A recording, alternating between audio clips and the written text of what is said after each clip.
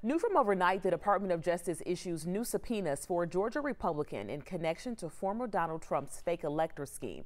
The subpoena for GOP Chairman David Schaefer is a significant step here in this investigation. Schaefer is accused of playing a key role in organizing the fake slate of electors from Georgia and coordinating with Trump in the 2020 election. He is also facing two other investigations, including the January 6th Capitol riot and a Fulton County criminal probe. Now, those new developments come just hours before another round of the January 6th hearings on Capitol Hill today.